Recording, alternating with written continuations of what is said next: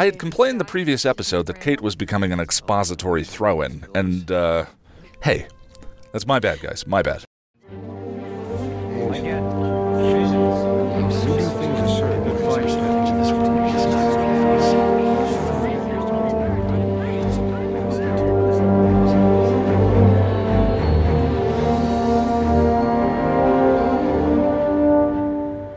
Kate is running down an Italian stereotype. After a bit of unnecessary force, she brings him to the station to try and find the whereabouts of a man named Little Tony. Kate can't get the information from the man and loses her edgy cop temper. He's not gonna talk.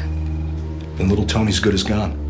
We can't find him, and I don't know anyone who can. While Doyle is being violated by a tentacle monster, Cordeilla goes on a quick rant about how Angel uses his heroic facade to keep the people closest to him at a distance. Kate shows up and hires Angel to track Little Tony. At work, we meet Kate's dad, a grizzled, retiring police officer. The scene is played pretty well as both actors wear their desire to traverse the gulf between them, as well as their total inability to figure out how. Angel has found Little Tony's location, but before Kate can get there, Tony shows signs of leaving. Herb Saunders, Baltimore.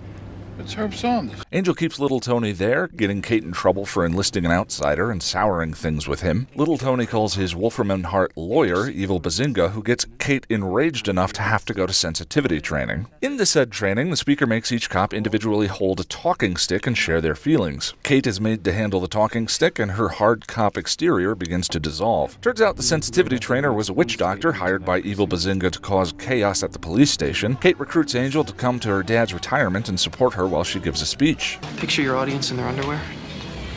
Way ahead of you. Meaning Kate has been picturing Angel in his underwear. It's almost a throwaway, but paired with her tension over Angel's closeness in a previous episode, it seems like the writers were toying with the two of them hooking up. Kate's dad expresses his relief as he was starting to wonder whether or not Kate was a lesbian. Kate's speech slowly, painfully, agonizingly dissolves into a tearful confession of her painful relationship with her father growing up. The speech causes the room of police to descend into violent chaos as all the officers who were at the sensitivity training are behaving strangely. Angel tracks down the sensitivity witch doctor who tricks him into handling the talking stick, while one of the sensitively drunk cops lets out the prisoners, including Little Tony. Angel makes his way back to the police station. Only problem: it's time for you to get all vampy. Grr! You both withdraw when I go vamp. I feel you judge me. Sensitive Angel interrupts Tony's plans for Kate, and the next day Evil Bazinga cuts Tony loose, and Kate's dad cuts their ties as well. Sense and Sensitivity has some funny dialogue going for it, and that's about it. We're still very much in the warm-up season for Angel, and will be there for quite a while. It took Buffy around 20 episodes to find his voice, and there were some serious landmines on the path to getting there. But I can't decide if I prefer the offensive badness of something like I, Robot You, Jane, or the tepid waters of episodes like Sense and Sensitivity. I did complain the previous episode that Kate was becoming an expository throw-in, but this was not what I had in mind. This episode attempts to develop her as a character, but man is it awkward and uneven. Her dad, played by the great character actor John Mann, is a tedious grizzled cop cliché. The scene at his party where Kate breaks down is well acted by Elisabeth Röhm, but crushingly awkward to watch, and humiliating for Kate's character with zero catharsis by the end of the episode. There is some parallel here between Sense and Sensitivity and Band Candy, but the difference is Buffy's characters had earned